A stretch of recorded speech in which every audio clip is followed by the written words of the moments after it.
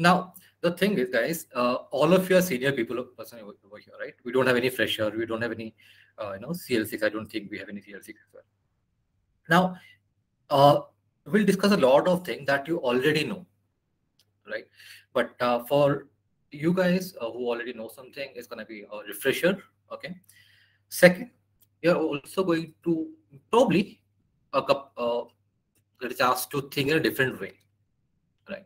Or at the same time, I don't have magic pill that I can give you, and okay, after you, this, pop this pill, you will be expert in debugging. No, it's not gonna be like that. Just that it's gonna be a refresher session for people who already know this thing, and people, for few of you who are not aware of few of the things, it's gonna be something new. But you have to practice it day in and day out, and that is how you gain expertise. Now, before we start, let me tell you something. The debugging process actually starts before you actually code, right? And you have to own it. What do you mean by that? Okay. Now, a lot of time I see developer complaining, okay, no, this is not my fault. No, this is working on my system. No, there must be some situation which I, this situation was not given to me. This scenario was not given to me. Tester reused some wrong data. All those things, I see a lot of developer complaining about those things. So to listen to me carefully, and this is something I really mean it. As a developer, your code is your kid, your child, right? You cannot say it's not my fault or it's working on my PC, because ultimately you are not trying to build the product for your own PC. You are going, it's going to be deployed on a server, right? So it should work on server. As long as it's not working on the server, it's of no use. So you have to stop complaining like this thing. The second thing, which rarely I see in some developer, like they say, I'm a developer, my job is to just code. Now tester, his or her job is to find bugs, and it's okay if they can find bugs. Trust me, if you are a true blood developer, you will feel ashamed when a tester find a bug. Okay, so just it's about the mindset. If you own the code, if you own the piece of code, you will avoid a lot of bugs. Forget debugging, right? Being said that, we all know that bugs are something we cannot avoid, right? There will be bugs. Okay, no system is foolproof. There will be scenario, there will be, sometimes it's not your fault, sometimes the server, sometimes the environment, or sometimes you actually miss something, right? So bugs will be there. Just that you have to opportunity, where you can actually, just dive into it and fix it. Okay. Second, like I said, it's not about just debugging, it's beyond that. The time we are coding, you also have to keep something in mind. Like all of us have about this, right? Prevention is better than cure. Cure, right? So if you can prevent something, it's always better to prevent something rather than just fixing bugs. So what all thing you can do? First, proper coding standard. If you're following the proper coding standard, it's going to be really, you can avoid a lot of bugs first, and even if there is a bug, it's going to be easier for you to debug that first. Second, logs. Okay, now this is something a bit tricky. All of us know what are logs, right? We are using it, but are we using it properly? Okay, can somebody tell me what are the levels of log we have? Anyone, please.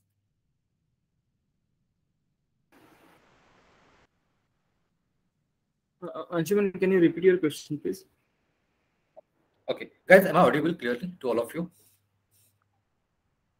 Yes. Yes. Okay. Earlier, there were some gaps. Okay, so please let me know if you are not able to hear me. Otherwise, मैं बोलता जाऊंगा और समझेगा भी नहीं. So my question was, we all use logs. Okay, can somebody tell me what are the levels of log we have in PHP?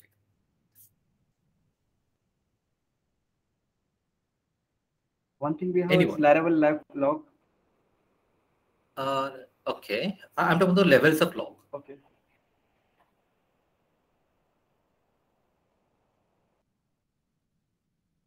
Okay, I'll give you a clue. Like we have debug, info, right? Warn, critical, right? So that is the hierarchy of logs we have. Remember now? Okay. Now these are similar to types of errors, you can say. Types of error you can say. Okay. Yeah, right. So when you are using log, you have to be very careful that you're using the right kind of log. Putting everything as debug or putting everything as info will not help you. Okay. Now again, logs are very good to debug or identify the issue. At the same time, they are actually evil when it comes to server. Okay, because every time you're writing in the file system, so you don't want to write everything every time, all the time. Okay, so you have to be very careful while using logs, but you should use logs and use the right type of log wherever required. Okay, and the beauty of this thing is you can actually set the default log type. Okay, let's say for example, you're using debug, you're using info, and you're using warn and error. Okay, I'm just giving an example of just 4. Okay, now the hierarchy is the lowest one is debug, then info, then warn, and then error. Okay, so basically there are some 8 types of logs. I'm just giving 4 examples. If you enable only for error, debug, and info and warn, those things will not be logged. So that will save a lot of file IO. Okay, and when there is a bug, okay, you want to turn on the debug log. Okay, so that you can get everything. Okay, that will impact the performance, but it's going to be easier for you to find the issue. Am I clear so far?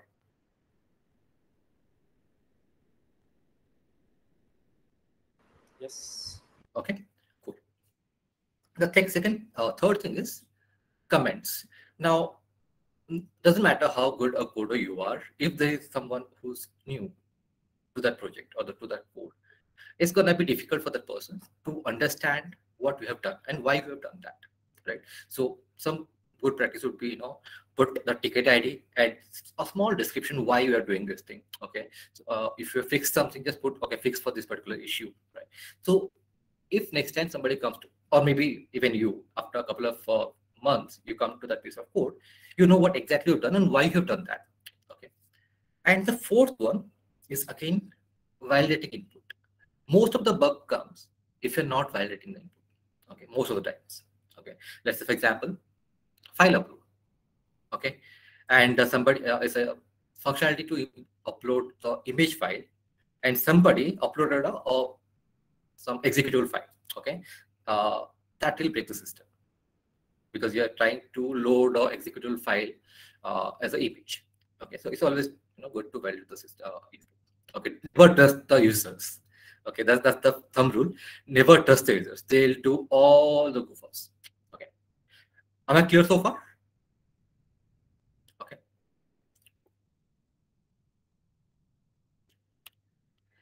Now coming to the entire thing. Okay, debugging.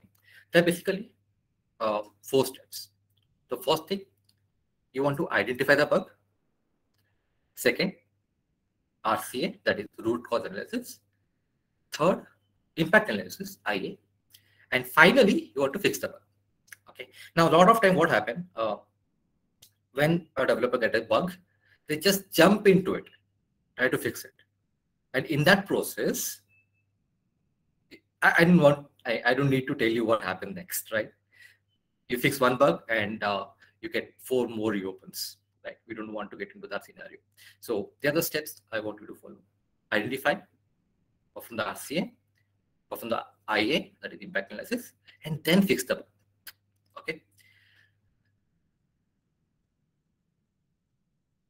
Now, how many of you have heard this thing? If it's not broken, don't fix it.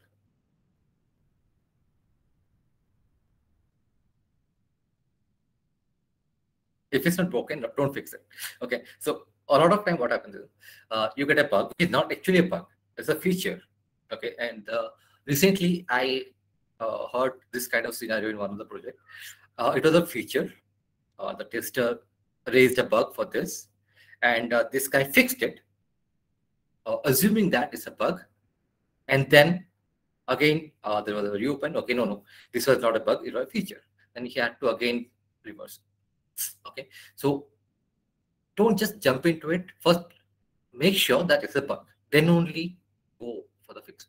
Okay. Tools you need an ID. Most of us are using VS Code, right? Right? Any ID you can use for that matter, or you can use VS Code, Eclipse, right? So over there you have a debug functionality. So you can set, this what do you call it? Checkmark, bookmark. I forgot the term, right? Breakpoints, right? You can set the breakpoints and you can see the flow, how the control is flowing, what is the value of the variables, everything. So you need the ID. Second, obviously you need a browser to check which are not the PHP side thing, something which is based in JavaScript, for example, or the HTML, right? You need a browser, and obviously log request. Right? Clear so far? Yes. Now, coming to types of error, okay, types of bugs basically. Broadly, there are three types of error or three types of bug. The easiest one to fix is syntax error. Okay, so let's say, for example, you missed a semicolon or you used some other expression for that matter, or some typo. Okay, they're really easy to fix. Most of the ID they'll tell you right there. Okay, that's okay. There's an issue, fix it. Okay, so that's not something we want to discuss right now.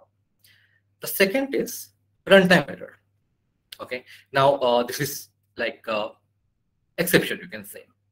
Okay, and the third one is the most difficult one to catch. That is the logical error.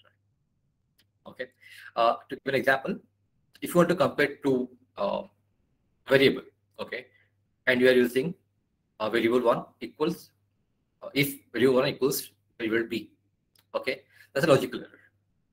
And these kind of bugs are actually difficult to find. Or maybe you didn't understood the requirement and you code in a different way. Then you realize, okay, no, this is not what it should be. You're getting the different output. Okay, so those kind of things are the most difficult one to catch. That is logical error. Any queries so far before you move ahead? Any queries? Anyone? We are good? Okay, I'm going a bit faster because I have to cover a lot of things. If you think that I have to stop, I have to explain something, please stop me there. Okay. Now, again, we discussed before, right? Don't assume. You need to validate. Now, how do you validate? Okay, and what are things you don't validate? Now, before I explain you this thing, I want you guys to tell me.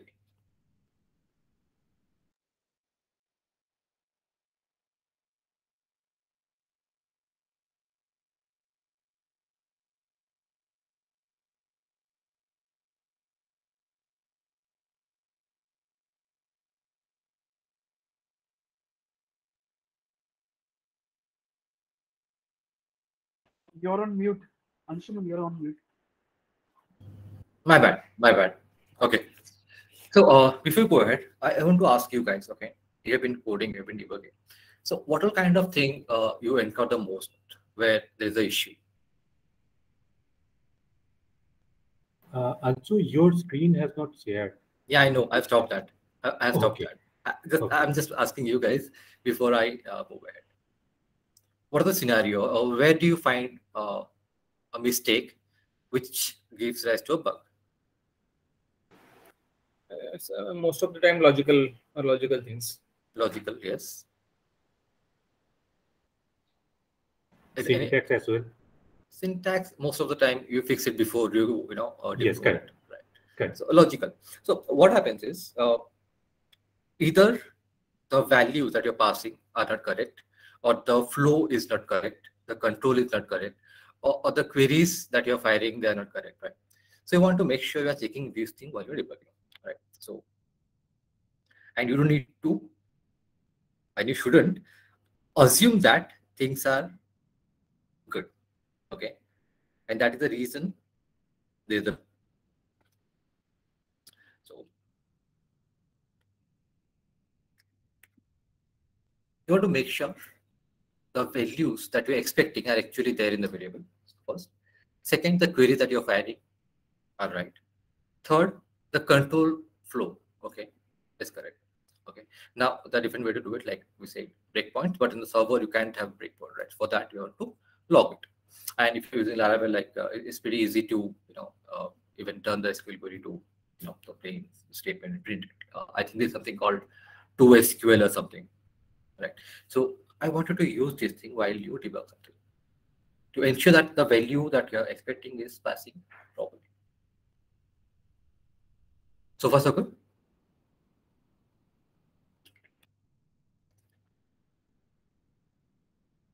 Next comes the RCA, okay, root cause analysis.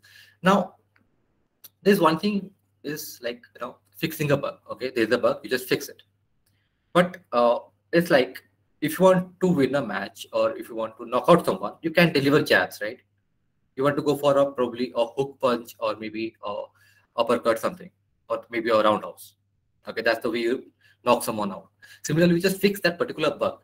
It doesn't guarantee that there won't be any other bugs. So you want to find the root cause. Okay, and that is pretty simple. For that, you just need the power of whys added with 5W and 1H. Okay.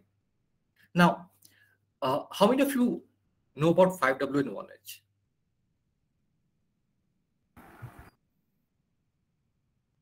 Yeah, Prasan, please. Yeah, this is 5-wise diagram technique. Means the name suggests that this 5-wise, but we can continue it with 7-layer and 8-layer as well. Means first layer, suppose for example, there is one why the spin ticket gets spillover.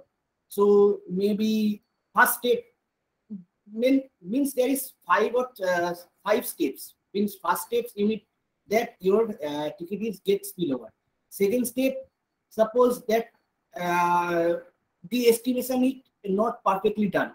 Third step is like the client communication is not proper.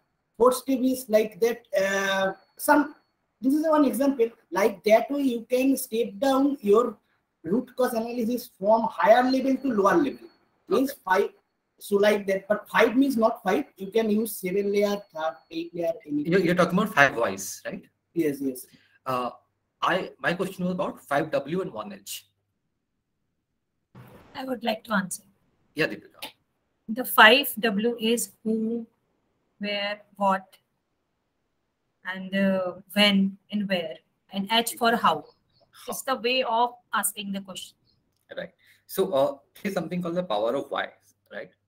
So there's a book, Start with Why.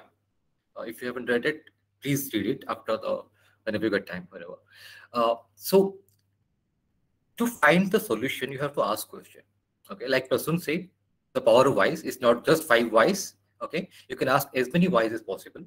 Okay, plus not just why, the other W's and H as well. Okay, when this bug occurs, how did this bug occur? Why this occurred? What is the scenario? Which who are the culprits? Right? You want to ask all these questions, and the more question you ask, the more clarity you will get, and that is how you find the root cause. Okay. Any query so far?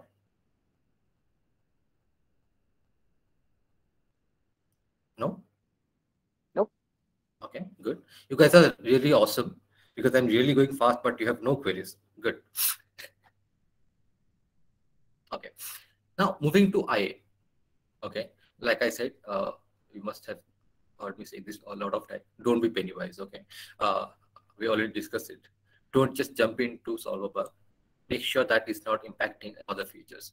And for that, again, you need 3 things. And you guys have heard me saying this a lot of time. Right? The requirement document, the LLD, that is the low level design, and third, the dependency matrix. Okay.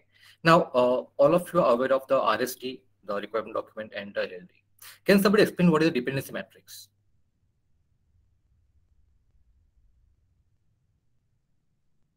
Prithvi. Anyone? Okay. Nime, you're saying something, right? Basically, I want to say that dependency with each module is another module. Yeah, right. So for that, it's pretty simple. Okay, and you can't derive it directly For that, you need to go through the LLD as well as RST. Okay. And what eventually you want to do is you want to get a matrix. Simple. You can open an Excel sheet. You have to list every feature in the Y column and the same thing in the X coordinate, right? So in one column, let's say, for example, A, B, C, D, you want to list all the features. Again, 1, 2, 3, 4, list all the features. And when there is a dependency, just mark that red or any color for that matter, right? That means if there is a change in this particular feature, this will impact this and this feature. Clear? Any queries? No? Awesome. So that is what you want to do. The tools. Okay. Moving ahead. Now again, there are 3 steps. Okay. Identify, estimate, and report. Okay. Now, we just discussed the identification thing, right? You want to create this matrix and you want to understand this fix will have impact on these things. Okay. That's the first thing. Second is the estimate. Okay. Now, if there is something which is gonna cause a lot of rework, okay, it's always better to stand up and talk to the concerned person, the stakeholder, saying, okay, though it looks like a simple fix of maybe half a day, but this fix will actually cause this issue, and to fix everything, we'll need X amount of time. Okay, rather than just fixing that bug. Okay. So that is estimate. So you estimate, okay, if I want to fix this particular issue, the other impacts, and I need X amount of time. After that, you want to report it as you want to present it to the or convey it to the whoever it is, maybe the tester, then maybe the PA, maybe the PMPD, whoever. I mean, whoever the concerned person is, right? You want to discuss this thing with them, and then, and if they're like, okay, fine, let's do it. It fits in the budget, it fits in a time frame, whatever. Then do it. Don't take, what I say. Okay, let me fix this thing, and baad mein dekha jayega. If there is some reopen, I will fix it. Don't take that call. Okay, so that is something I would like to request. Any queries so far? No? Perfect then. We are done in half an hour. Now, any queries, we have any question, anything you want to discuss, we can discuss. I'm done from my side. I wanted to finish it by 3 o'clock, but yeah. Speed up kiya. Kuch zyada speed ho gaya shayad. But if you have any query, you can ask me.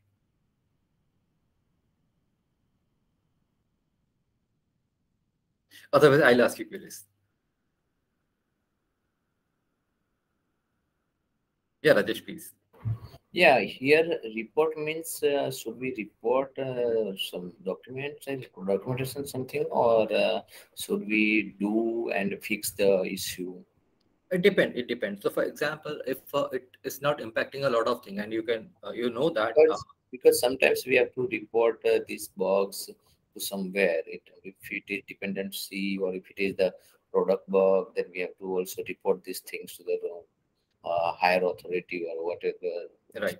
Members, yeah. Right. Okay. So that's what I'm telling you. So it all depends on the impact, right? If you know that it's not impacting a lot of things, and okay, you thought it will take half a day, but you can do it in 1 day, or slightly, exceeding the time limit with what you had in mind.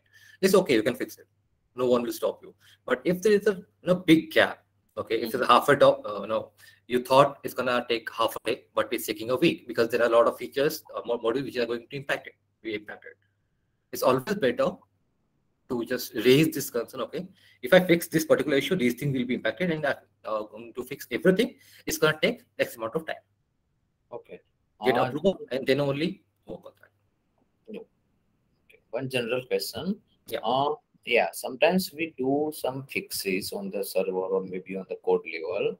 So at that time we are trying to fix and we thought, okay, it will take half an hour or maybe the 1 hour, and we also continue. It is not fixing in 1 hour. Then what should we consider for next? Should we continue debugging more, or should we try? I didn't get the question. Okay, let me try to reframe what you said. your initial estimation of fixing a bug was lesser than the actual time getting, we are going to invest. That's what your question is? No. Actually, I don't know what will how much time it will take to fix. Okay. And I thought, okay, this will take 1 hour job. Okay, in 1 hour, this should be the fix. But when we try to fix it or when we try to debug it, and then we realize, oh, this is not possible in these things. And if we initially thought, okay, this is the possible, then it will take 1 or 2 hours. But when we actually do the work, then it will not complete in the specific criteria, in specific time frame. So should we continue debugging, or should we wait, or should we get another estimate? Okay, fine. So, okay, this is not in the context of this particular session, but in general, I would say, no, I'll answer this question. The thing is, let's say, for example, you said it will get fixed in 1 hour, okay, or maybe 1 day. Don't wait till the end of the day. Yeah. Okay. No, be proactive and raise the alert. Okay, and say, okay, I thought I'll gonna fix it in 1 day, but I think it's gonna take some more time. So you want to raise this alert proactively. Okay, so that is what. Okay, but yeah, that's true. But what happened? In end of the day, we realize, okay, this is not fixed. Initially, I thought this would be fixed in this time frame, but when I actually do, then it takes too much time. See, when you say end of the day, no, so 1 day is like what, 8 hours?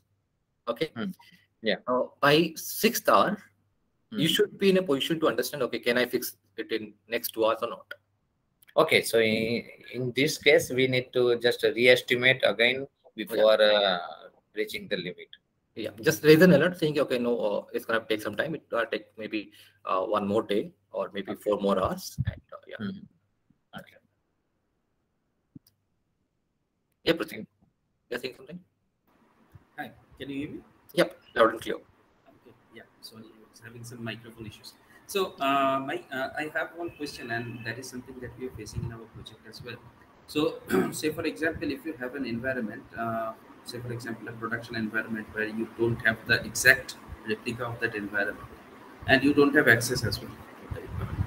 Now, even the code and the branches are also different for that environment. So, and you don't have a lower environment to test on. Now, what happens? Like, what is the best way to debug if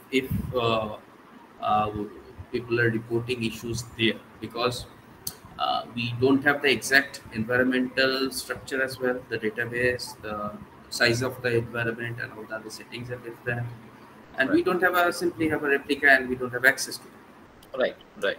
So for that reason, what usually is practice is keeping the UAT and the production in the same environment. Okay, a similar environment basically.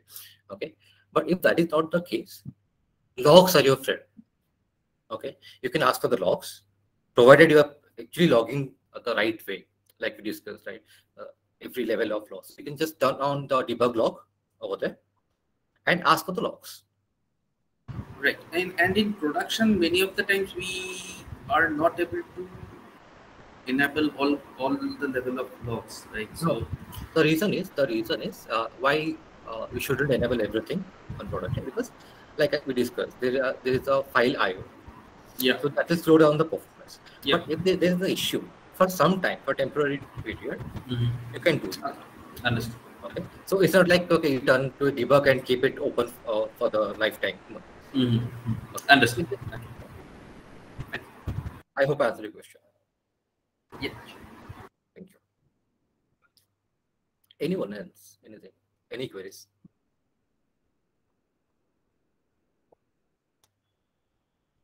No? Okay. Let me ask you then. There is an issue, okay? And we are unable to find that in the PHP log. What all things you want to check? It's a configuration file if it is related to that, or maybe we can try to debug, like echoing something over there. Echoing something on the production? Not in production, but if it is in production, then also we have to do some of the ID specific condition and then do the echo. not a very good idea. Anything? I mean, Yeah, that we need to check Apache log. We need to check Apache log. If it is not found any error in PHP log, then you should go to the Apache log. If it is maybe accessing issue, domain issue, you will find that. Okay, good. Anything else? Yeah, Deepika? If it's in AWS, we can check CloudWatch. Or we can check the activity log. Right. Anything else?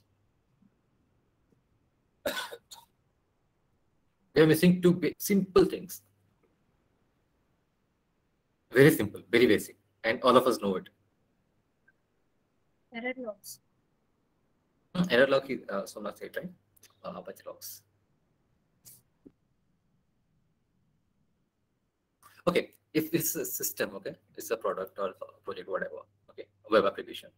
What all things are involved on a very surface level?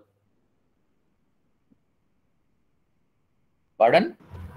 If it's a web application, okay, what all things are involved at a very surface level? So you should look at the other components like database. What are the other related components that are interacting for that module? Maybe Elasticsearch, maybe database, maybe whatever. Yeah. So you start if it's not in the PHP log, okay, and you have to think, okay, is it a JavaScript issue? Is it a HTML issue? So your first friend should be the browser log, browser console. Or if you think it's a issue with some data and you are not getting that in PHP log anywhere, okay, MySQL log is your friend. So you have to be aware what are logs, what are systems are involved in this application, and where the logs are stored. Ultimately, it's all about logs, nothing else. Right? So if it's not PHP log, well, it might be, you can find the error probably. Right. Anyway, anyone have any query, or else we can wind up. No, I have a question in this same context. If there is no error log reported in anywhere, what is the idea? We can go in the network logs. No, I didn't get a question, Rajesh. Can you please? There is no any error reported in either maybe in error PHP error log, or there is no in Apache error log, there is no in MySQL error log. It's not possible. It's not possible. Okay. If there is a issue, it has to, okay. We don't want to challenge the systems like Apache, Nginx, and AWS, right? So those systems, they know how to handle error, how to log errors. No, so the times it's gonna be our application where we have. This is I'm asking. In our application, we know we stores some of the logs in Apache, or maybe on the Nginx, or maybe on the CloudWatch, or maybe like that other places. But if the third-party application, if the client's application, we don't aware about that.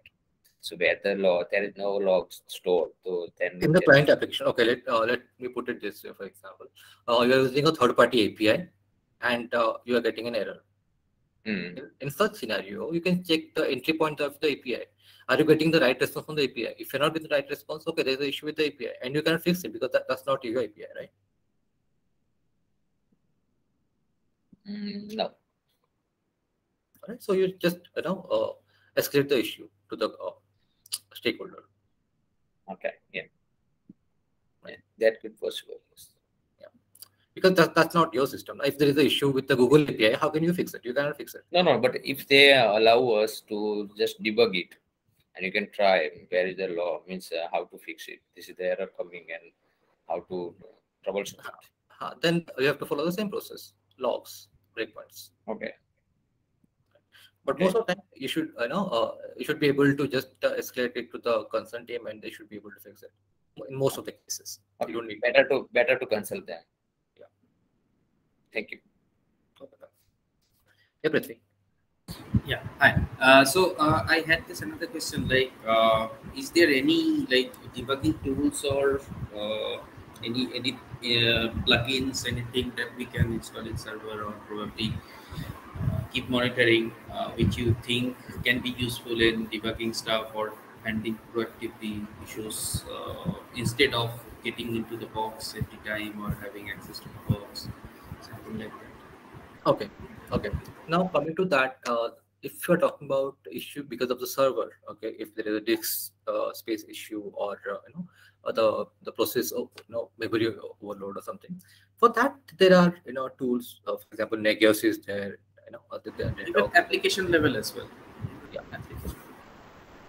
So there are tools for application performance as well. I think we're using Datadog as well over here, right? Which is checking the servers utilization and everything, right? The process of everything. So you can use that. That is one thing. But over here, the agenda of this thing is not to if you want, we can have another section where even I need to prepare that what are things we have, what are tools that we can use. Okay, for that, as of now, I don't have any proper answer, which is the best tool to use. I know there are a few tools, but which is best in our scenario, I don't have that answer. Sure, we'll probably have to come to a different discussion regarding that. Yeah, if you want, we can have another. I'll have my homework and we can have that again. Yeah, we can have a discussion. Yeah, Iji. Yeah, for the tool perspective, Clockwork is a good solution that can be easily integrated with our Laravel, the version that we use in Frog. And Clockwork, we can install the plugin for our as a package.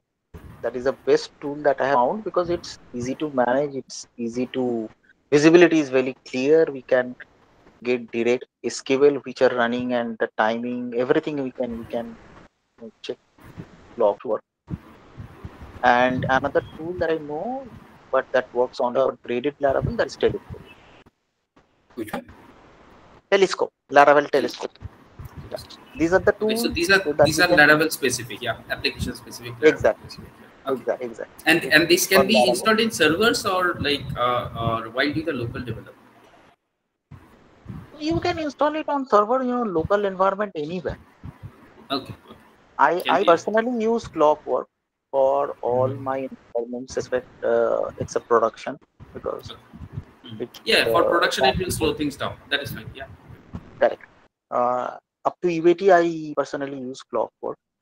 I have not tried Telescope because that does not support our version, or it's not quite mature for Laravel 5.8. I installed that, but it was not quite working for me. That is, maybe I missed some configuration or something else that I have done. But for the server side, like servers, SQS, S3, database, you have to dig deep into that application. There is no other way. Understood. We can do one thing. I think we can now find out some tool, maybe off the topic. We can find out some tool. You can do some R&D, and then we can have another session where all of us would be on the same page. Because as of now, I cannot suggest any tool without doing proper research, right? So probably we can discuss that. Server side or this level of you can only use APM tools like Instana or New Relic, something like that. If you just want to check logs or errors initially happen on your application. One more tool I need to add. There is one like Laravel debug bar. It's also similar to cloud ware only, Clockware. Okay. Right, that comes with Telescope, right? Probably.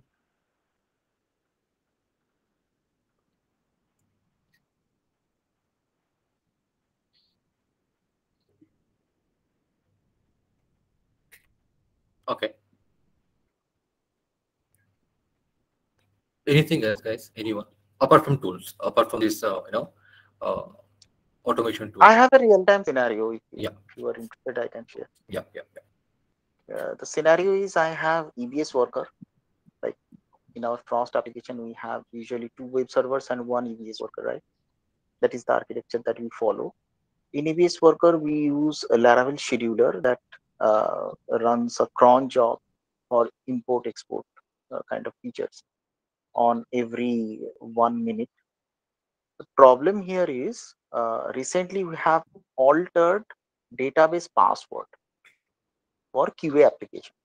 Okay, and the EBS worker is running fine. Even the import export is also running fine.